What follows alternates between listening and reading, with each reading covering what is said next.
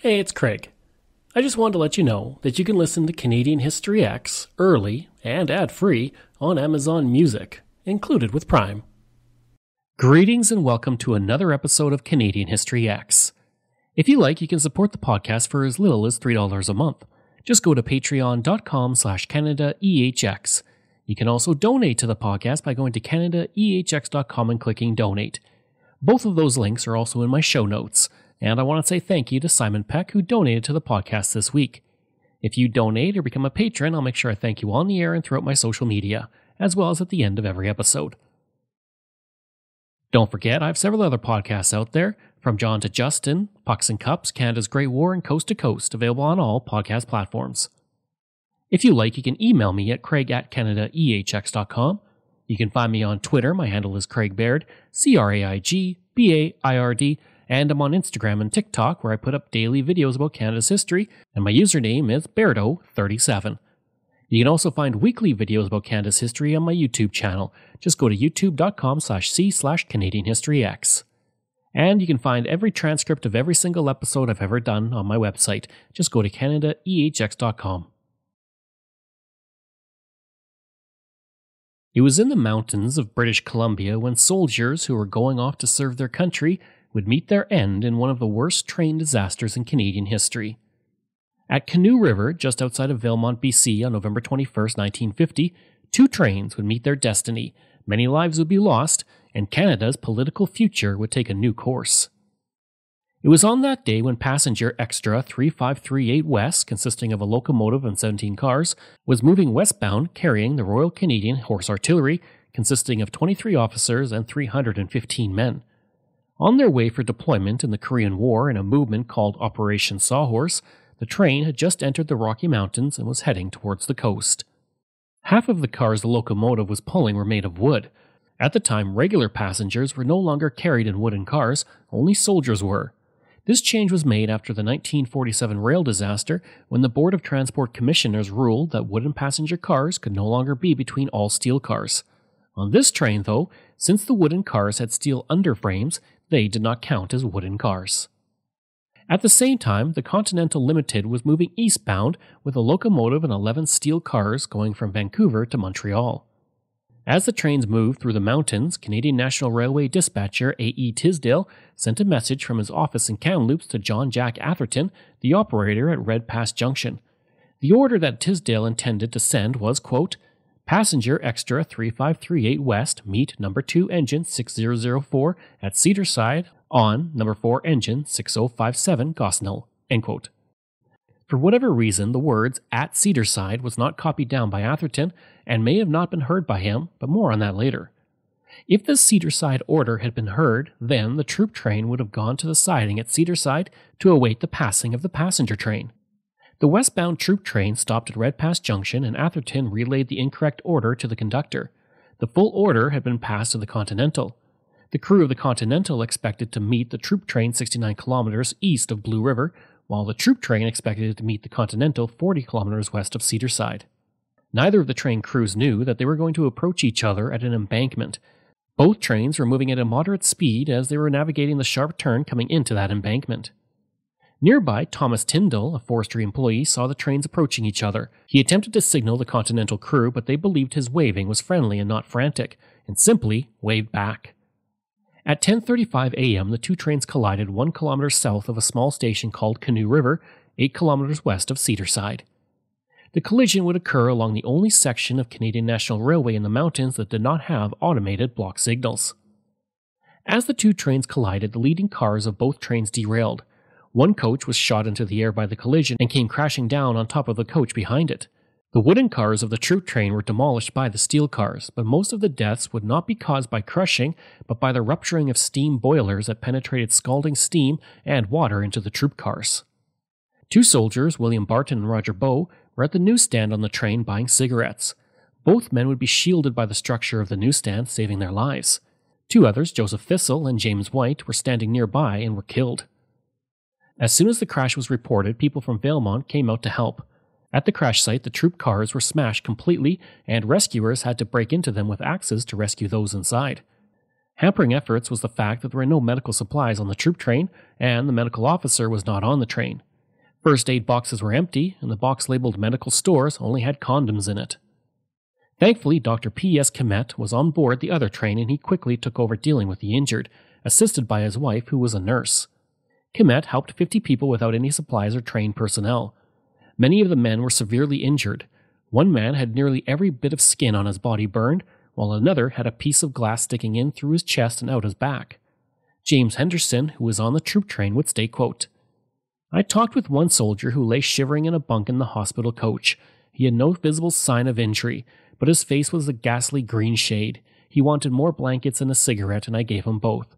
An hour later, I helped move his body to the other coach." End quote. Telephone lines along the track were also destroyed in the collision, and the weather was minus 18 degrees Celsius, and there was 15 centimeters of snow on the ground, making it difficult to help people without the cold becoming an added problem. A relief call was eventually put into Jasper, but the train took 3 hours to arrive. A hospital train arrived with 2 doctors and 8 nurses, and one doctor would say upon arrival, quote, "There is hardly a case with only one type of trauma." End quote. A rescue train also arrived to take the injured to Edmonton from the scene. The Jasper doctors went with the rescue train, leaving Dr. Kemet in charge, and he remained until the army arrived to relieve him and other civilians, and he would go on his way to Edmonton. Emergency beds were also prepared in Kamloops, and a train left with more medical supplies and personnel to aid helping the wounded. Major Francis Leask would say of the work of Dr. Kemet, quote, "We couldn't have gotten along without him." End quote. In the crash, 61 people were injured and 21 were killed. The weather did not help with finding the dead either, and to this day 4 bodies were never found. An explosion and a fire on November 22nd, when work was being done to clear the track, likely consumed the remaining bodies.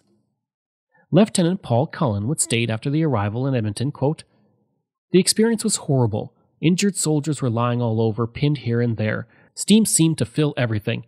At first we couldn't see. The first job was to help those away who were free in the wreckage. Then everything seemed to become organized, and the big job of freeing everyone still living went on smoothly." End quote. One man who was on the civilian train described the accident, stating, quote, "We all climbed out of the diner car and ran towards the front of the train. The engines were both all tangled up together, and there were big clouds of steam over everything at the front of the trains. The baggage, mail, and express cars were all off the track." End quote. Corporal D.J. Johnston would say, quote, "We did what we could, that's all. It was pretty rough on a lot of the boys. They stood up well. They did a wonderful job." End quote. Major K.T. White would say, quote, "Everybody on the train was absolutely marvelous. There was no panic." End quote. One soldier would state of seeing the soldiers in pain, quote, "I was never near the men who were killed, and really it was worse than going into any sort of battle. In this case, nobody had a chance. Nobody knew what was coming." End quote. Private J.W. Campbell was standing in front of a mirror shaving when the train crash occurred. He would say, quote, "My face was lathered, and I was just reaching for the razor when we hit. My head struck the mirror, and my stomach hit the sink. It knocked the wind out of me. I thought we had just gone off the track. I wasn't hurt too much." End quote. Lieutenant A. Doucette had been in the 3rd car but went to the 4th car before the wreck happened, likely saving his life. He would say, quote, "I had gone back to get some books for the boys after breakfast and was returning with my arms loaded. While I was passing through the 4th car, we hit. I was thrown the full length of the car, bashed up a bit but not seriously hurt." End quote. Glenda Cornforth was 14 when her dad died in the crash. She would say, quote, "The wreck was such a mangled mess they didn't find my dad's body until spring." End quote. The family of the dead would receive a small settlement. Cornforth's mother received $50 per month, about $1,000 today, while 50 cents a day was provided for Cornforth, amounting to about $5.50 today. Only a few days after the disaster, an inquiry began to find what had happened. The British Columbia Provincial Police and the RCMP investigated, but the crash site was under the jurisdiction of the RCMP. The Canadian National Railway suspended all train men involved, and an inquiry began in Kamloops. Atherton was also fired by the CNR before the hearings, which would begin in Edmonton in December 1950. At the hearings, Atherton testified there was a gap in the transmission, and he did not hear "at Cedarside" in the transmission. He was supposed to ask for a repeat of the order, but he did not, and he went back to his other duties. He also denied repeating the order back to Tisdale with the 2 words included. Tisdale would testify that the order was read back to him by both operators with "at Cedarside" included in both transmissions. He would also testify that there were sometimes gaps in communications because of objects falling against communication lines. Parsons would also testify that Atherton had repeated the order back correctly. If you like weird and strange history, then I have the podcast for you. My name is Brenda, and I'm the host of Horrifying History. Are you into the dark side of history? Horrifying History tells you about the side of history that people don't normally talk about. We talk about the tales of haunted places, infamous true crimes, cursed items, and unsolved mysteries, and then we look into the science and documentation to see where does the truth actually lie. Want to get spooky with us? Get your Horrifying History fix by subscribing to Horrifying History, which you can find on any major podcast provider. On January 18, 1951, a report was issued by the Board of Transport Commissioners. It did not assign individual responsibility for the deaths, and it called for the CNR to install block signals at the section of line. As for Atherton, his struggle was just beginning. His father had anticipated that charges would be brought against his son over the crash. Atherton's parents lived in Saskatchewan, and their member of parliament for the riding was a man by the name of John Diefenbaker. In December 1950, Atherton's father contacted Diefenbaker and asked that he serve as defense counsel for his son. Diefenbaker, who at the time was 10 years into his 39-year parliamentary career, declined, saying that Parliament came first and his wife Edna was very sick. Another issue was that he was not a lawyer in British Columbia, and he would have to pass the bar there. It would have likely ended there with Diefenbaker, but Atherton's father was a very driven man. He knew that Edna Diefenbaker was a powerful influence on her husband, and he would sneak into her Saskatoon hospital room to speak with her. At the time, Diefenbaker was in Australia attending a Commonwealth parliamentary meeting. Later, Diefenbaker came to see his wife, and she told him that Jack Atherton had come to see her about her son's case. She would say, quote, "Everyone in the CNR is running away from responsibility for what appears to have been a grievous disregard for human lives." End quote. Diefenbaker told her that the British Columbia bar was notoriously difficult to pass, and the fee was $1,500. Edna then told her husband she already told the Athertons that he would take the case. With that, Diefenbaker took the case. Sadly, 1 month later, on February 7th, Edna would die from leukemia, never seeing the case she pushed her husband towards or the huge impact it would have on his later career. On January 9, 1951, Atherton was arrested for manslaughter. Bail was set at $5,000. He was released on bail on January 24th after Alex Moffat, a man from Prince George, and William Reynolds, a CNR employee, each posted $2,500 for his release. After dealing with the death of his wife, Diefenbaker went to British Columbia to take the bar examination. Diefenbaker only had one chance to pass the bar. If he failed, he could not take the case. He paid the fee and was given an oral examination. According to Diefenbaker, the oral examination consisted of the following, quote, "Are there contracts required by statute to be in writing?" End quote. Diefenbaker replied yes. The examiner then asked him to name one of them, and he stated one was a land contract. With that, he passed his test and was congratulated for being the first person to ever get a perfect score. The Calgary Herald would report, quote, "We note with pleasure that John Diefenbaker, who is not only one of the most distinguished members of Parliament, but also a first-class criminal lawyer, has accepted to defend John Atherton, the young CNR telegraph operator charged with manslaughter as a result of the Canoe River train wreck. It is a good thing to see the eminent men are still willing to come to the defense of the humble." End quote. On March 13, 1951, the preliminary hearing began, lasting until March 15th. The Crown would call 20 witnesses, while Diefenbaker would argue that the rules put forward by the Canadian National Railway did not require the repeating of the message. He put forward a motion to dismiss, but this was unsuccessful, and the trial would go before the Supreme Court of British Columbia. Diefenbaker would focus his argument in the preliminary hearing on block signals. At one point, while examining J.A. Leslie, the assistant engineer of the CNR's Kamloops division, he would say, quote, "Is it not true that where block signals are installed, safety is increased by 200%? End quote. Leslie would agree that it was true. Diefenbaker then said, quote, "Would block signals have probably averted this accident?" End quote. Leslie again said this was true. He would also ask Leslie about the cars, stating, quote, "Isn't it a fact that all the poor soldiers were in wooden cars?" End quote.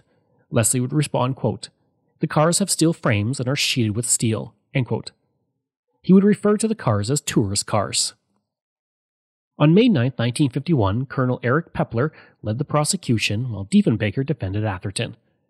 On the first day of the trial, the Crown called several witnesses in the morning while Diefenbaker sat and listened. In Parliament, Diefenbaker was known for his fiery speeches and strong speaking style. The trial would be no different. When he had a CNR official on the stand, he would state, quote, I suppose the reason you put these soldiers in wooden cars with steel cars on either end was so that no matter what they might subsequently find in Korea, they'd always be able to say, well, we had it worse than that in Canada." End quote. Pepler objected on the grounds that Diefenbaker made a statement, not a question. Diefenbaker then responded, quote, "My lord, it was made clear by the elevation of my voice at the end of the sentence that there was a great big question mark on it." End quote. Atherton was only charged in the manslaughter of the troop-trained firemen, not the soldiers, which Pepler reiterated by stating, quote, "I want to make it clear that in this case we are not concerned about the death of a few privates going to Korea." End quote. Diefenbaker always had a friend sit in the gallery and watch the jury. After the comment made by Pepler, he would report that two men, one a veteran of the First World War and another a veteran of the Second World War, had disgusted looks on their faces. For Diefenbaker, this was the perfect opportunity, and he seized it, stating, quote, "You're not concerned about the killing of a few privates? Oh, Colonel." End quote. Diefenbaker would then always address Pepler as Colonel for the rest of the trial to remind the jury about his statement. He would say in 1975, quote, "During the last 3 days of the trial, my hearing was not quite right. It did not matter what question the Colonel asked, whether favorable to me or to him. I would say, 'I didn't quite hear you, Colonel.' Every time I said Colonel, the reaction of the jury was not such as would have been judged entirely warm towards the Crown or its case. I coloneled him in and I coloneled him out." End quote. Kenneth Binks was then an articling student in Mr. Diefenbaker's Saskatoon office. In looking at the bare facts of that case before it came to trial, all laymen, and certainly one anxious law student, thought, how is that young man ever going to get off? It was the type of situation that he excelled in because he waited, the marvelous lawyer, trial lawyer that he was, until the Crown made mistake after mistake after mistake. The Crown prosecutor had been a colonel at one time and had been trying to get a point across to the jury that it didn't matter how many people were killed. And of course the chief seized on that. The colonel says it doesn't matter how many people were killed, and away they went. And I don't think the Crown had a chance after that. Diefenbaker would argue to the jury that the silence on the line had been the lost words of "at Cedarside," and this was caused by a bird possibly dropping a fish on a snow-covered line.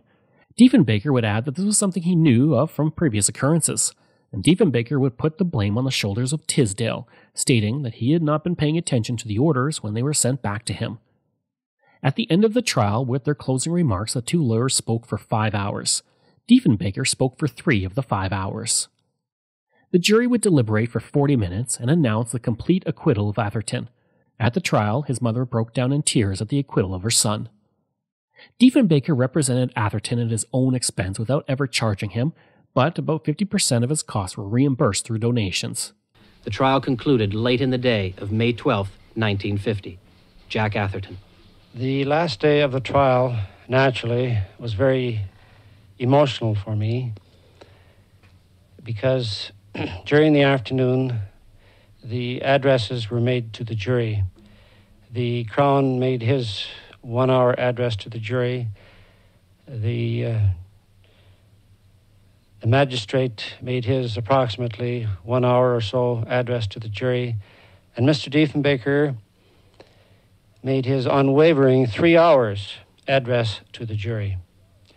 You could hear a pin drop in the courtroom. There was that much attention on John Diefenbaker. Upon completion of the addresses to the jury deliberated for only approximately 40 minutes. They came back and announced their not guilty verdict. Well, Mr. Diefenbaker never did send me a bill or ask me for any remuneration. I would say that John Diefenbaker is the greatest man in Canada. He fought unwavering, as far as I'm concerned, for the ordinary man of the street. After the trial, the CNR installed block signals at the site of the accident, and 3 years later, it modernized its entire fleet with 302 new cars. Eventually, the line was rerouted to remove the sharp curve. As for Atherton, he would go on to work for the Saskatchewan Transportation Company and move to Saskatoon. Pepler would retire in 1954, and he would pass away on November 16, 1957. As for Diefenbaker, the case gave him nationwide recognition, and he would be widely congratulated for his victory. When Diefenbaker returned to Parliament Hill, a string of visitors came to his office to congratulate him on the outcome. With the greater name recognition, he would eventually become the leader of the Progressive Conservatives in 1957, and then Prime Minister of Canada later that year, serving until 1963. During the 1957 election campaign, Atherton traveled to Regina to greet Diefenbaker at a campaign stop. He did this at the cost of missing his own wedding rehearsal. Atherton would say after they took a photo together, quote, "That's something to have my picture taken with the next Prime Minister," end quote. In British Columbia, Diefenbaker was greeted by huge crowds who remembered his victory 6 years previous. In 1975, Diefenbaker would say, quote, "Of all my jury trials, probably the one best remembered was the Canoe River case," end quote. Standing in the old Prince Albert courtroom, John Diefenbaker remembered. Yes, it's a place that for many years I appeared in continuously. I was on the defense a great deal, although criminal defense never amounted to more than 5% of my practice. I also acted as a prosecutor, but I was not a good prosecutor because I got convictions. And I forgot, once the trial got underway, that the Crown never loses. And in the stress of a court, I was inclined to forget that fact. And therefore, my prosecution days did not continue very long. I think of one court in which, without calling a witness, as I scarcely ever called any witness for defense. One court, I had 9 defenses in a row, and there were 9 acquittals over a period of 2 weeks. Then I prosecuted 2, and they were convicted, and the judge said to the jury, "You've been wrong for the last couple of weeks, and you're still wrong." Diefenbaker would pass away in 1979 after 39 years serving in Parliament. Today, a monument to the soldiers who died sits at CFB Shiloh, where a memorial parade is conducted every year. A memorial cairn is also erected near the crash site, and the CNR has also put a monument near the site of the disaster. In 2003, during Remembrance Week, 5 family members of the soldiers who died in the crash were given memorial crosses, while other family members would get their memorial crosses at a later date. Unfortunately, since the soldiers did not reach Korea, they were not given posthumous Canadian Volunteer Service medals. I hope you enjoyed that episode and my look at the Canoe River train crash. Next week, we're going to look at black immigration to Canada in the early 20th century. If you like, you can email me at craig@canadaehx.com.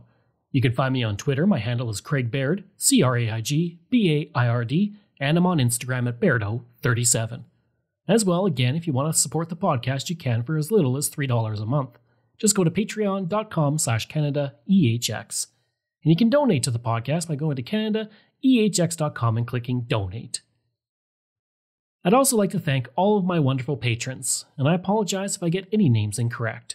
Michael Matthews, Joanna Parker, Jeff Dahl, Vobs, Robert Page, Richard D., Colin Johnson, Jeff Hershey, Kyle Murray, Steve Pakin, Matthew Gartho, Lionel Romaine, Dr. Bob Turner, an anonymous patron that I truly do appreciate, Randy Hayden, Doug Campbell, Reg W., Deborah Carlson, Francis Helbling, Nick Zinri, Shannon Marshall, Clinton Martinez, Dimitri Shove, Aaron O'Hara Myers, Robert Dunseith, Todd Casey, Catherine Roy, Luke S., JP Bear, Jason Hall, Phil Maynard, and Iris Gray. Information from Canadian Encyclopedia, Maclean, CBC, The Rocky Mountain Goat, Wikipedia, Vancouver Province, Ottawa Citizen, Edmonton Journal, Calgary Albertan, Saskatoon Star Phoenix, Victoria Daily Times, and the Sioux Star. Thanks. See you again next time.